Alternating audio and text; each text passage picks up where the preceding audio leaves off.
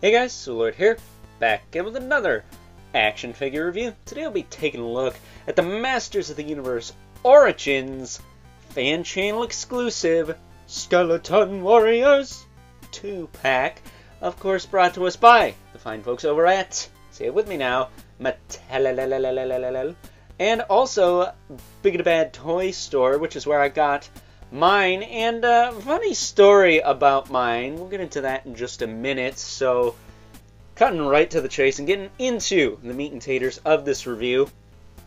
They come with their own exclusive mini comic, which you could still buy this, so get your own if you want to know the story inside. On the back you get the Master of the Universe logo, in case you forgot what toy line this is. That is the last of the mini comics I have for reviews for now, by the way. I do have some basic figures from the Origins line, but we're going to do some group reviews of those a little bit later, because I think you guys are about Origins out here, because I have posted quite a few Origins reviews. So, as far as Weapons go, they come with a shield, which is also in the same color as their skelly bones there. This is, of course, the shield from the Battle Armor Skeletor Deluxe release. That said, we also get the Scareglow Halberd, also done up in that same color, and there's a reason for that. You, of course, also get a Spear, which is seen with Whiplash and I think King Randor, the Burger King version, not the 2000X version. We get the ball and more like a tether. We saw this first on this channel with Mossman, but it does also come with Pighead from the Sunman line, which I actually do have. I didn't buy a lot of those Sunman guys because I thought they looked freaking stupid, but I do have Sunman himself and Pighead.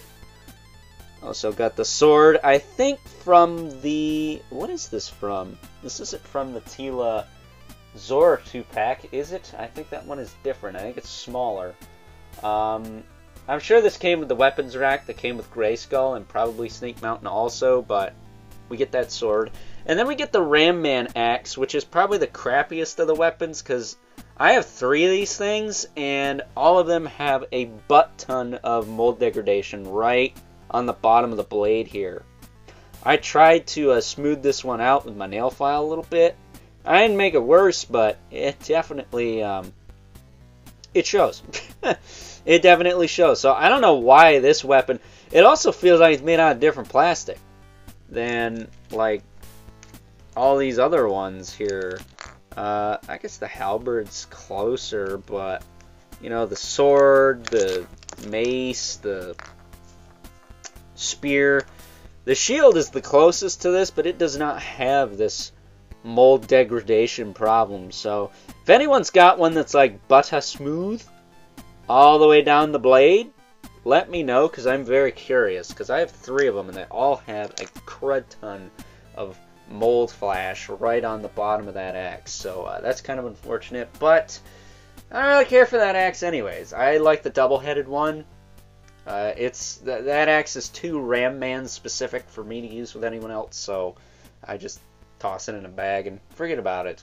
But speaking of weird quality issues, we're gonna use this guy as the guinea pig for this review. I've had like 3 of this particular colorway, and 2 of them had 2 upper right arms. And one of them had a butt ton of loose joints too, so a lot of quality control issues with this 2-pack, man. I got my first one, had 2 upper right arms, and then my good buddy Evil Villain sent me one, because he had an extra one, and that had 2 upper right arms. So I don't know what's going on there. Don't these things have L's and R's and, you know, sculpt to differentiate them? I think they gotta step up their quality control, because this is not a mass market thing. This is fan channel, and I can only assume there are less of these made than, we'll say, the He-Man Skeletor from the first wave. So not quite sure what's going on there. But I'm bringing the other guy back, and these guys have all been champs, the ones with the silver accents and whatnot. That said, if you get these, I recommend doing a head swap and giving this guy the gold helmet and this guy the silver one, because it matches the rest of his armor. And he looks pretty spiffy, if I do say so myself. He's got silver bracers, silver, I think these are chains or whatever that is, silver horns now, and then he's got a silver skirt piece. This guy is a lot more like Skeletor as far as the colors go. That said, much like the King Hiss, these guys have a skinnier torso because they have a rib cage under there. And I don't know if you can use this armor on a bigger figure. You might be able to, but I kind of wouldn't count on it. That said, I think you can swap the arms and stuff with other characters. I don't think that's any different. But as far as articulation goes, they got the double ball pig in the head. But because they got the helmet and the spinal cord, it is kind of hindered. So that kind of sucks, but oh well. Does tilt side to side and look side to side. The arms go out to the side. Back down. They rotate a full 360 with the shoulders in the equation there. It's going to have to move or flex out of your way. Does have a single joint at the elbow with rotation. It's got a swivel in the wrist with a hinge. And I will say, if you want to use that shield, I would heat up the hands just in case. You don't have to all the time. Sometimes they're a little bit more open. You don't have to do that, but I would advise you do that. I think it's a safe bet. They do have waist twist, and like Dragon Blaster Skeletor, they are kind of squeaky. He does have in and out at the hips, so you can kick him out that far, kick him down, kick him forward and back.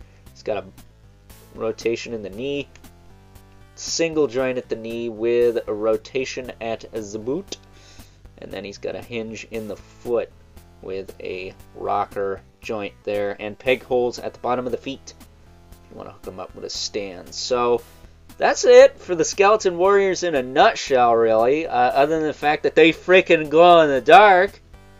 Yeah, that's pretty cool, right? Standing them both up there. I will say they are a little tricky to stand.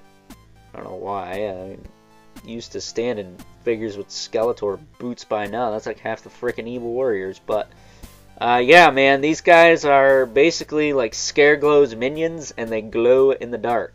And they are 100% unique tooling, not to one another, but to the rest of the line, other than the boots and the weapons. And I think the crotches are the same, underneath the belts they have. Unless that's the Snake Armor He-Man belt. Is that what that is? I'm unsure on that one. But that said, this 2-pack retails for $35 after tax, if I'm not mistaken. And Lady Slither, who we looked at earlier today, was almost 50 bucks. She did not have a 100% unique mold, unless you used the snake tail, which was hollow and kind of cheap. And while this 2-pack does have its issues, particularly with quality control, I think everything else is fine. I don't know, man. I don't know where Mattel's getting their prices from. It's kind of scatterbrains, if you ask me. But with all that being said, let's now move right along and take a look at some size comparisons. First up, here are our Skeleton Warriors alongside the Lord of Destruction, Skeletor himself. This is actually the Skeletor from the Screech 2-pack, which we will be taking a look at tomorrow, most likely, as well as Scareglow, the original skeleton from Masters of the Universe. And I gotta tell you, while I do love me some Scareglow, he is my favorite MOTU character after all, I gotta tell you, the one thing that does let me down about him is that the bones are just painted on. But these new skeleton guys, it's all sculpted, but at the same time, they are kind of short, aren't they? They are, yeah, they look like a half head shorter than a standard MOTU figure, so that's kind of interesting. But at the same time, these are meant to be probably the skeletons of, well, you gotta think that they fit inside these MOTU bodies, so maybe that's why they're all smaller. And I mean in height, not in width, because, yeah, no dip Sherlock. They're, of course, going to be a little thinner than someone with six-pack abs and biceps and triceps and traps and, you know, this thing called flesh and blood. That said, I don't know if Scareglow has that necessarily, but looks like he does. Bringing in the infamous Brother Mandibular. And Love Spawn, because this wouldn't be an Overlord Productions video without them. There you go. And of course, since they're not 5.5-inch scale, they're out of frame. So, with all that being said, I'm going to move right along and wrap things up. Some final thoughts. Overall, and aside from the somewhat questionable, we'll say, quality control issues I've had with these figures, I gotta tell you, for the price point, despite those issues, I still think this is a great 2-pack. This is an awesome set. I really like these. These are, in my eyes, contenders for Figures of the Year, because you get a lot for less than 40 bucks. I mean, 2 basic Origins cost 40 bucks now, and that's before tax. These guys cost 35 afterwards, and you get 2 completely 100% new to the line body molds. I mean, granted, you get the same one twice, but it's new to the line regardless. You get new heads, new chest armor, possibly new belts. I'm not sure on that one. New arms, new legs, new torso. The only thing reused here, I think, are the boots. And maybe those are not reused either, because these guys are skinny after all. So I haven't tested to see if they fit on a Skeletor figure or anything like that, but I imagine they do. But if they don't, well then I guess those are also new. And then you also get the weapons. You get a lot of weapons actually in the glow-in-the-dark plastic, as well as the skeletons themselves. And the skeletons are 2 different color palettes. You got one that's more on the Skeletor side of things, and then you got one that has some silver accents. So, you know, you get a lot here. I think you get enough to justify the price point. And hopefully, I just got a couple of flukes, and they're not all questionable with quality control. But if they are, let me know in the comments, because I'm very curious, particularly with the axe. Because a lot of the axes, to me, seem like that's just a thing. But the 2 right arm thing, I'm curious about that also. And if anyone's got 2 lefts, because if you got 2 lefts, hit me up, because I can fix that with a hairdryer in about 5 minutes.